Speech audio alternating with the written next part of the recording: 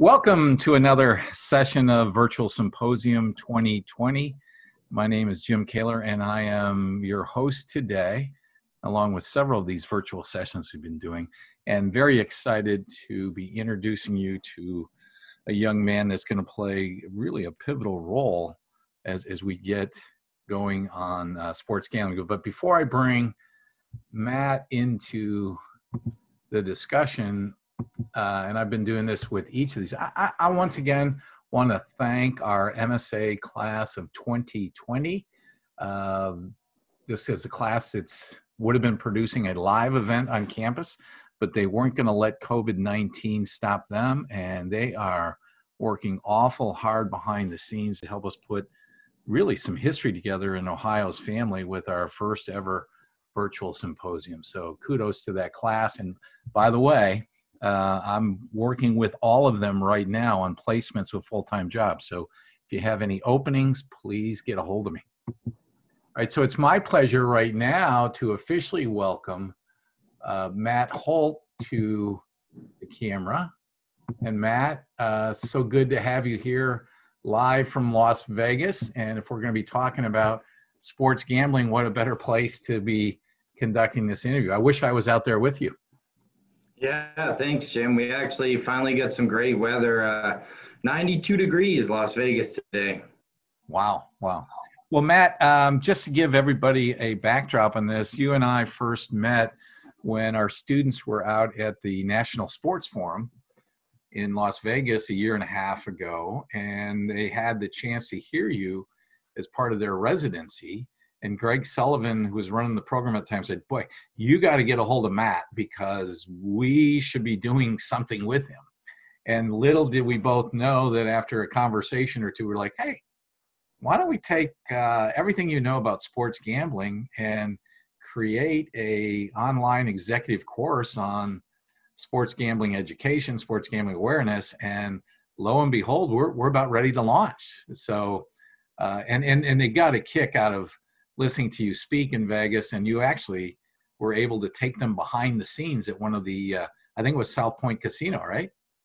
That's right, yeah. Yeah. So real quick, before we get going into the content, in the country, there are a few people that have dedicated as much of their career to the whole arena stadium of sports gambling. And when we learned about your background, like, man, this guy, you know, if we were ever to do a conference on sports gambling, he'd be the keynote. So walk our alums and everybody through your background and how you got to where you did today with, as you know, founder and president of U.S. Integrity.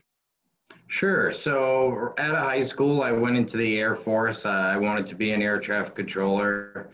Once I was in the Air Force and doing it, I realized I didn't want to be an air traffic controller. So once I got out of the service, I went to the University of Kentucky, transferred over to Morehead State University, where I got my degree in sports management. And I came out here actually with the intent to work for the UFC. One of my friends was working there at the time, and by the time I got out here to UFC, following the day after I graduated college, my friend had left UFC to go join Pride, the other MMA organization at the time. And the next day, I called someone I knew and got a job at a company called Don Best. And I've literally spent my entire post-collegiate career working in sports betting. And I was able to work at Don Best for 7 years. It's an odds aggregation company.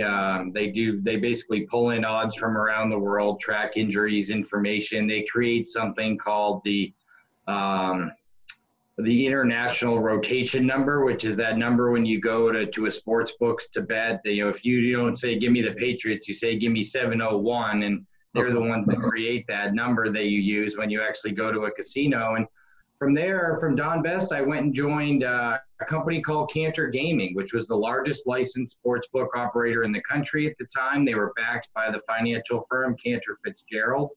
And I was the VP of Business Development there and the Chief Operating Officer of their sister company, CG Analytics, which did game integrity, fraud prevention, odds creation. So all those hundreds of Super Bowl props we would make odds on.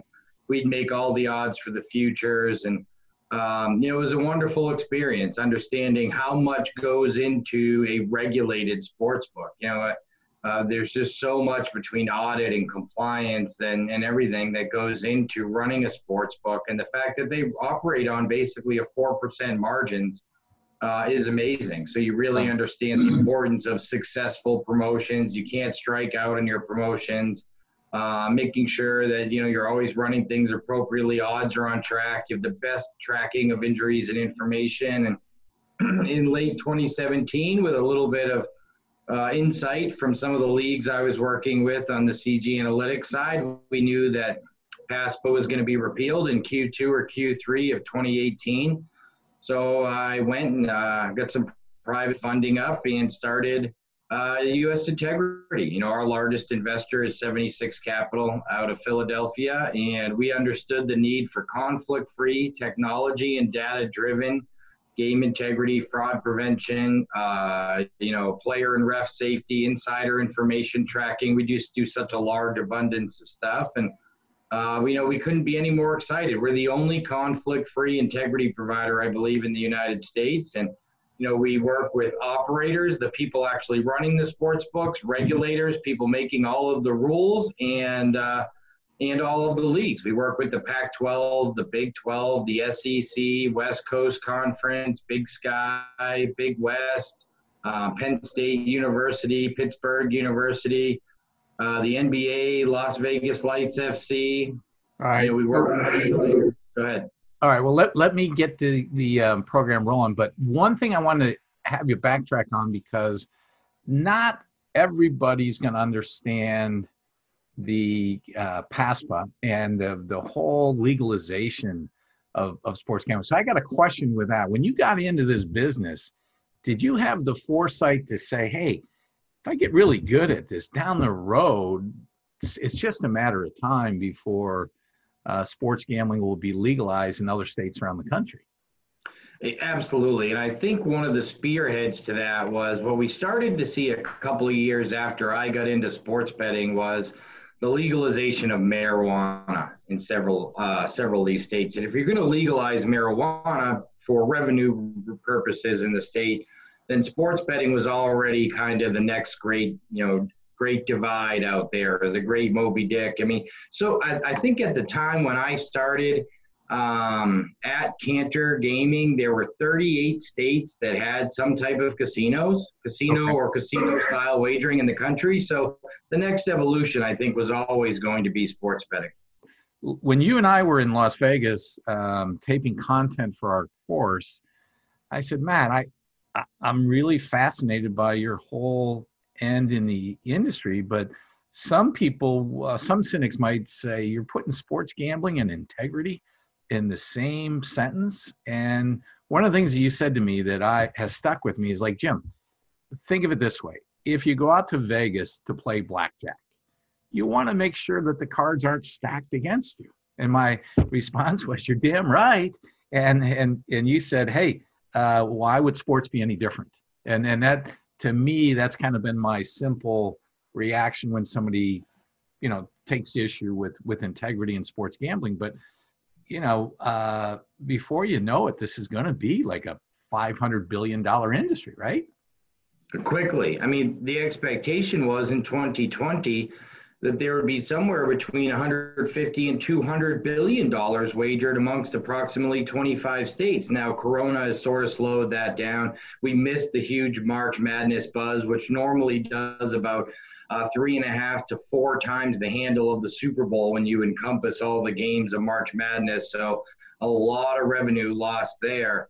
But yeah, this is a rapidly growing industry. And to your point, look, at the end of the day, using the blackjack analogy, the casinos have to make sure that the dealers are on the up and up, the cards they're using are appropriate, so that the players are getting a fair shake and that the players aren't robbing the casinos. But in sports betting, it's just so much more.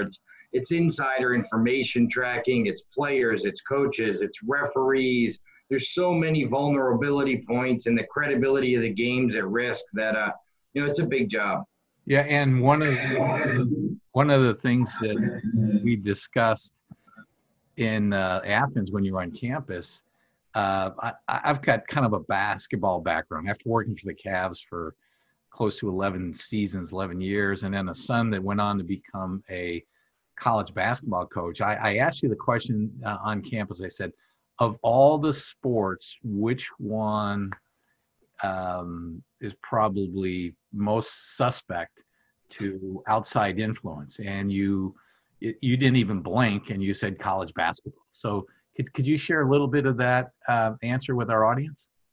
Yeah, unfortunately, it's not even close. And college basketball has by far the most amount of scandals. Just look at recent history, going back 25 years. You have Arizona State, Northwestern, most recently San Diego University, where just 2014, their all-time leading assist and scorer, Brandon Johnson, gets busted for match fixing. And it ended up being that Brandon Johnson was making less than $3,000 a match to fix games at the University of San Diego. And this was a young man who is going to play professional basketball somewhere. And one of the reasons it's so prevalent in college basketball is, A, the betting limits are pretty large. They're not quite as large as college football betting limits, but they're almost identical to NBA betting limits. You could bet a lot of money on any D1 versus D1 college basketball game. And second of all, is college basketball is one of the few sports where one player can make all the difference in the world. Basically, if you get the starting point guard for a team, you could fix a basketball game. All right, so let's stay with the example that you cited with the young man from the University of San Diego. So they're paying him off. They're giving him $3,000 to have an impact or influence the outcome on the game.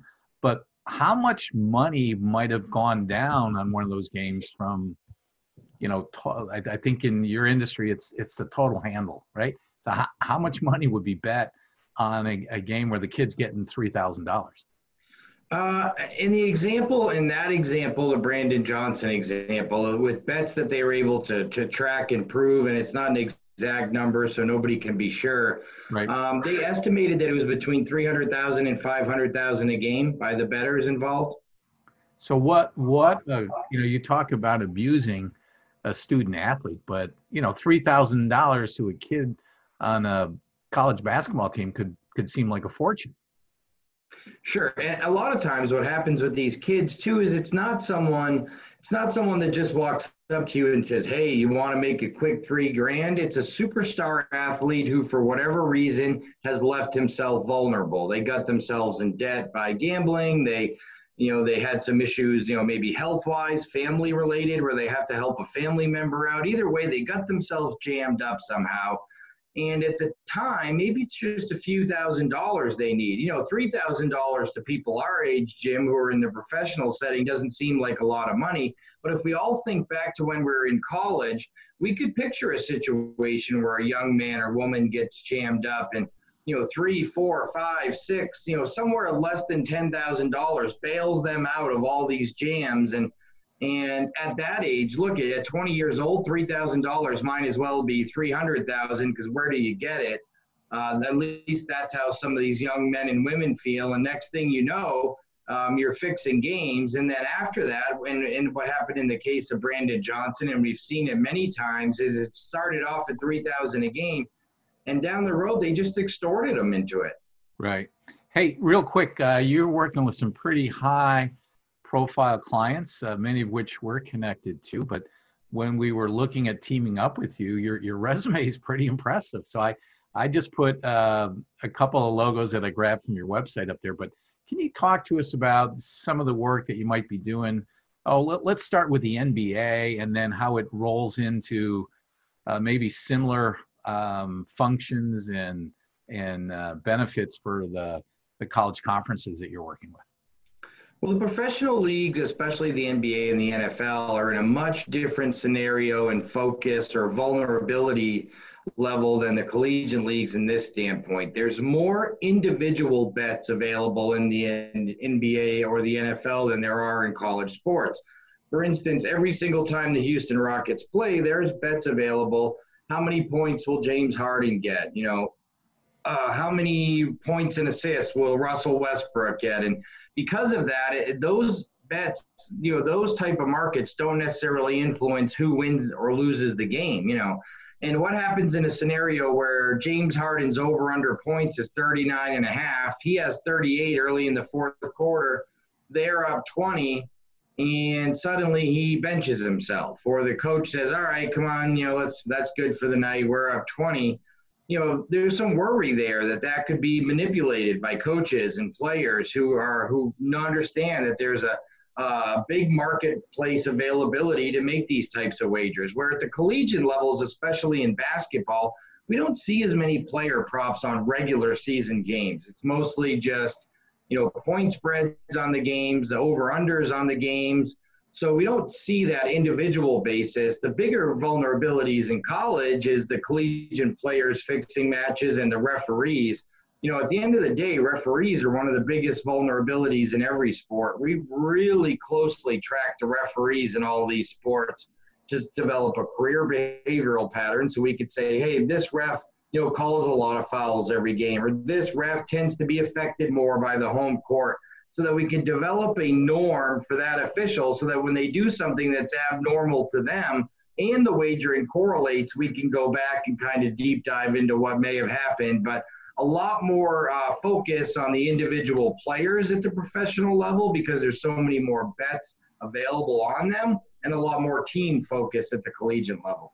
All right, so let's educate our audience a little bit on monitoring. You have a unique relationship with the casinos and the sports books out in Vegas. I'm not sure they're going to let anybody else into the family the way that you would, but you've got access to a lot of data and can kind of look for what I like to refer to as potential blips in what's going on. Like, hey, what's going on over here, right? Yeah, because of the fact that we don't create odds, manage risk, operate sports books. We don't do any of those things. And because of that, and our relationships with the regulators in each state, sportsbook operators feel comfortable providing us what we call real betting data, which is every single bet that they take on an anonymized basis. We don't get the player names or account numbers, but we're able to access the bets that they take. And at the end of the day, lines move for so many reasons. Line movement analysis is really important, but being able to get that betting data and actually show that, okay, there may have been some information leaking here that this player wasn't going to play, and then here's when the bets were actually made, here's when the line started moving heavily. We can really track what we think might be going on, and then we can use those bets to go back to the regulators and say, hey, this referee called 38 fouls on one team, 3 on the other team. We had a lot of wagering on that same team. Can you tell me who placed bets A through Z here? And then we go back and see if it was the same person. And if it was, we can run that individual's name through LexisNexis or some other platform and see, was it the brother-in-law of the referee or the cousin of the quarterback, or are they from the same small town and, name the state? And then that gives us the availability to go back to the regulators or the FBI or whoever's involved and start the process of potentially, doing a deeper investigation and sending out subpoenas and et cetera. Okay, so let's shift gears just for a second here and current status of sports and its impact on sports gambling from a marketing standpoint. That's my background. I think legalized sports gambling can be the best thing that ever happened to make the game more interactive with fans.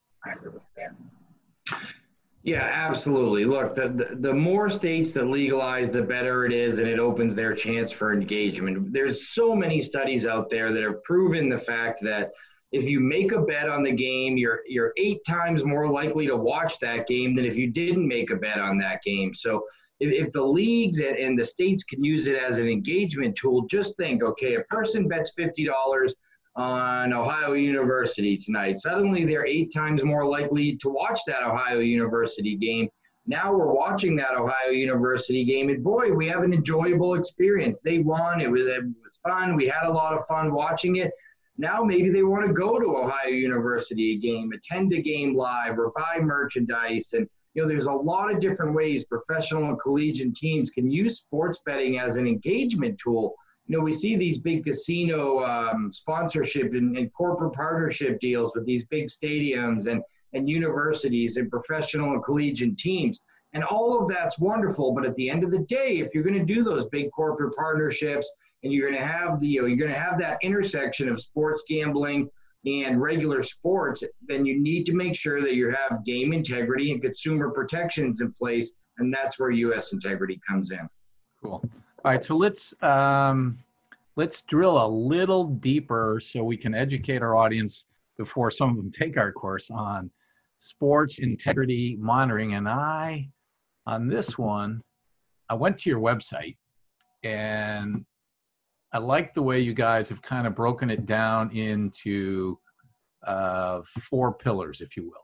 So if you don't mind spending a couple of minutes just walking our Bobcat audience through your four pillars and what you're able to do. Sure, and we talked briefly about the line movement and betting data analysis already, and how important it is to be able to get real data coming from the casinos on both a live and archive basis if you're going to investigate or monitor for abnormalities. And at the end of the day, what we're trying to find is correlated wagering abnormalities that correlate with abnormalities within the event, whether it's player, coaches, or something else, and that kind of triggers a red flag for us to investigate.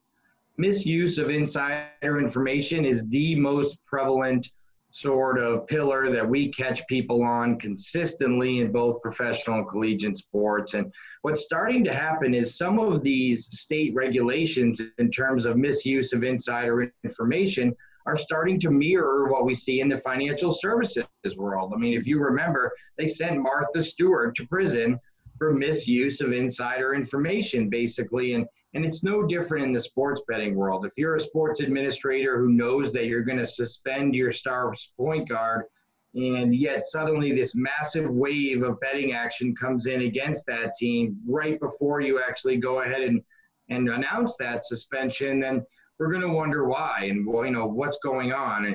And this happens a lot coming from equipment managers, trainers, other players on the team. There's always been a sort of marketplace for this information, and the more difficult it is to get that information about your team, the greater that marketplace grows. We always tell all of our partners, their coaches, that if you continue to be non-transparent and, in the worst case scenario, misleading about the injury and eligibility issues of your players, you're going to put your equipment managers, your trainers, your associate coaches all at a much greater risk. Because if the bettors know, the sports books can never get this information because the coach never shares it, then suddenly there's an underground market to go and get it because the information has so much value. So transparency is important, but we see misuse of insider information cases all the time. Notable player or coaching events that tends to go to game manipulation, point shaving, match fixing.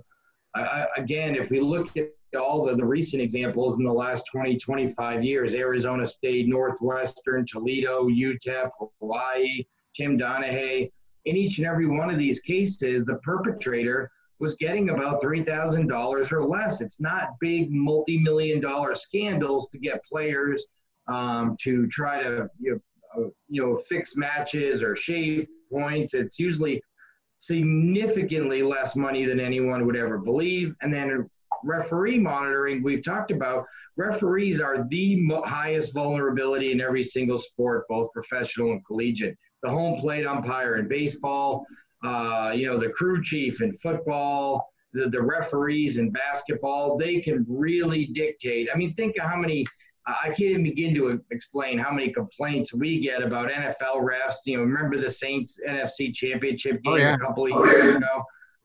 Every single time that happens, we get accusations of referees fixing games. And I would say it's about 3-to-1. About 75% of the time, we spend all this time advocating as to why the referee didn't fix the match that all the conspiracy theorists think he did. And about 25% of the time saying, hey, we think there might be an issue with this referee here. And, nobody wants to see the next big referee scandal. So we pay very, very close attention to it.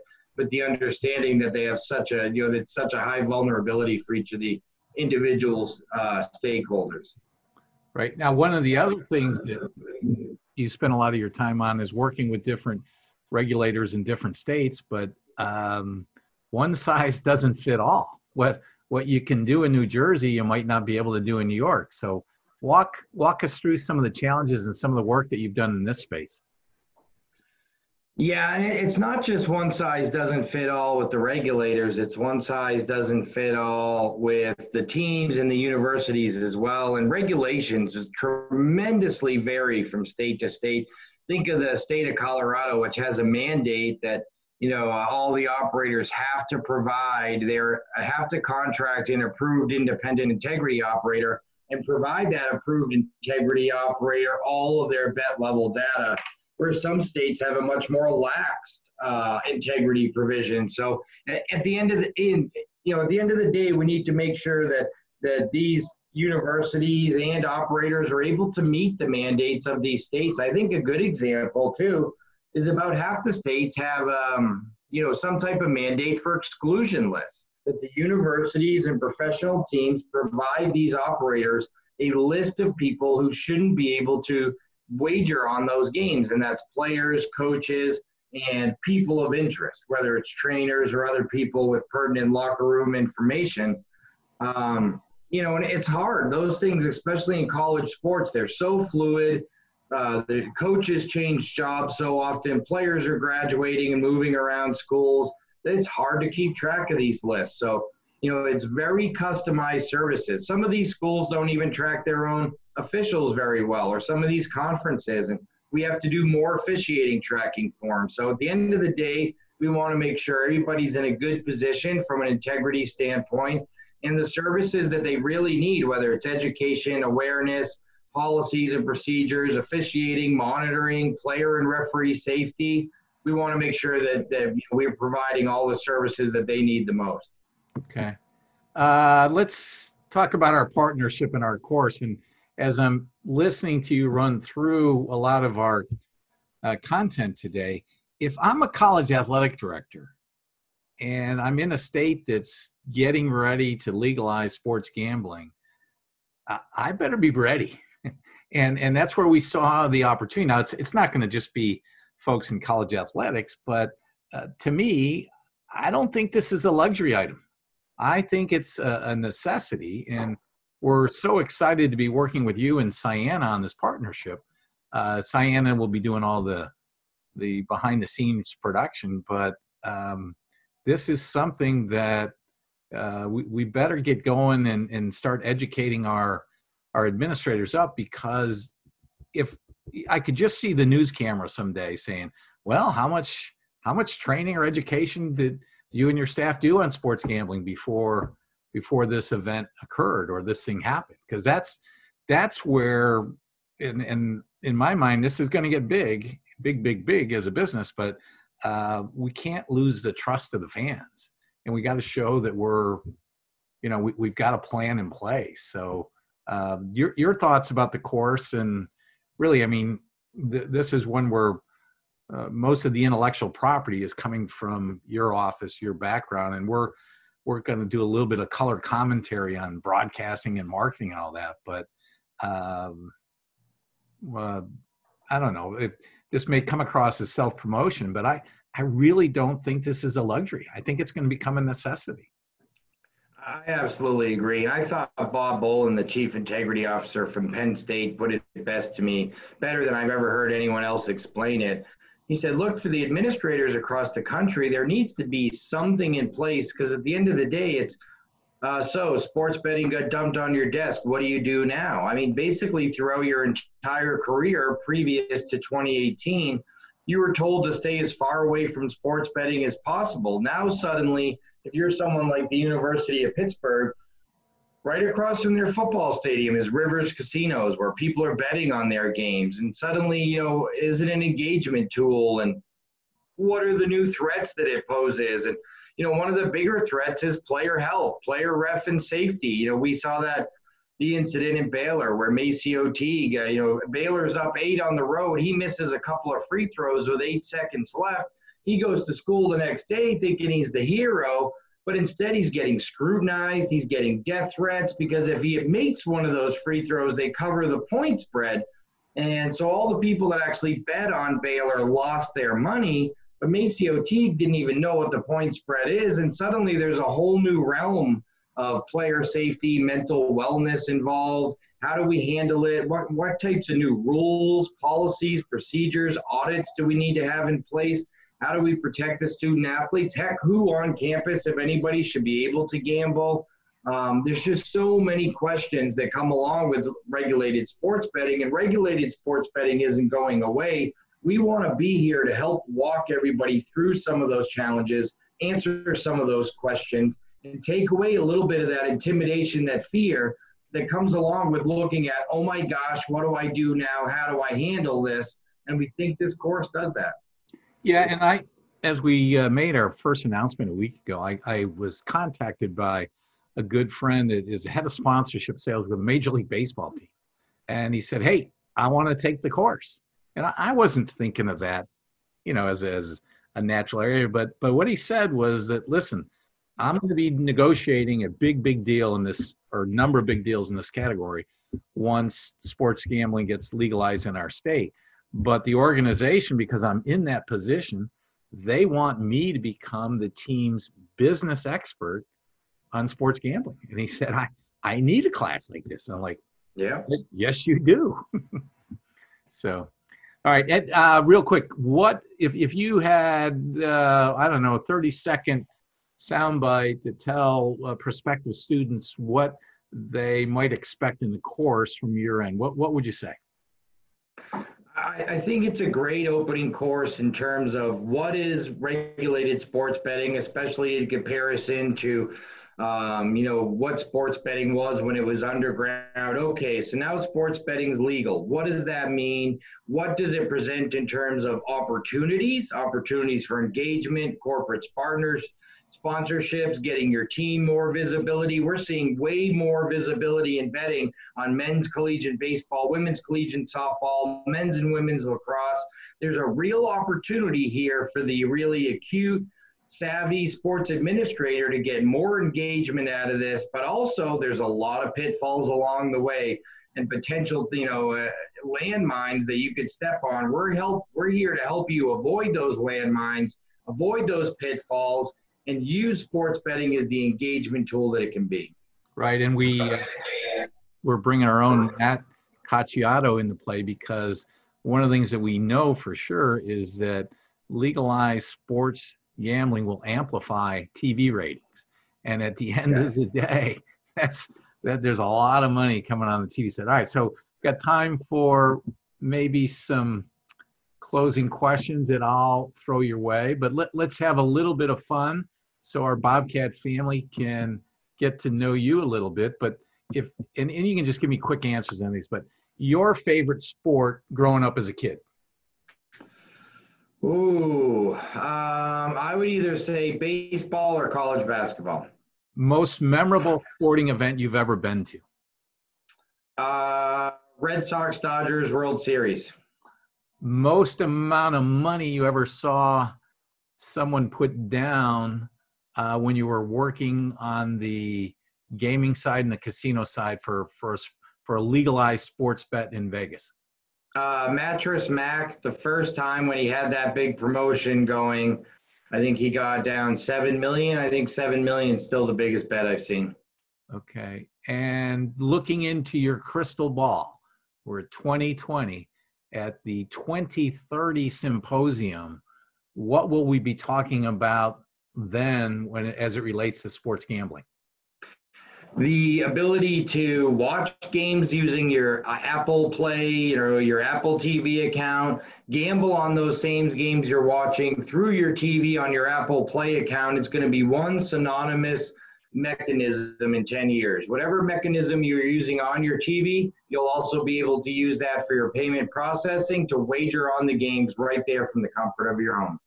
Cool. Well, hey, Matt, we appreciate you taking time out of a busy schedule and are really looking forward to launching this course and developing a long-term partnership with you and the rest of your staff at U.S. Integrity, and before you know it, you'll either be back on campus lecturing or we'll come out to Vegas and pay another visit. And both of those sound great to me. Thanks for having me, Jim. I really appreciate it. We're so honored to be working with you and your team. You guys have been great. Thanks again to Matt Holt with U.S. Integrity. We'll be providing you all information on the course with our next newsletter and some other things. But the good news for you, being a member of the Bobcat family, is a substantial discount. And we're excited to be able to offer that to you. We've looked at the landscape and think that this executive ed course is priced accordingly, but to get another 25% off of that, you'll be ahead of the curve. And hopefully that's just another way that you can extend some value with your relationship with us. That you'll get a promotional code on that. So it's not like you can hand it off to the person down the hallway. You'll have to be an alumnus of Ohio University. So that's going to wrap up things for this session. Stay safe out there and have a great day.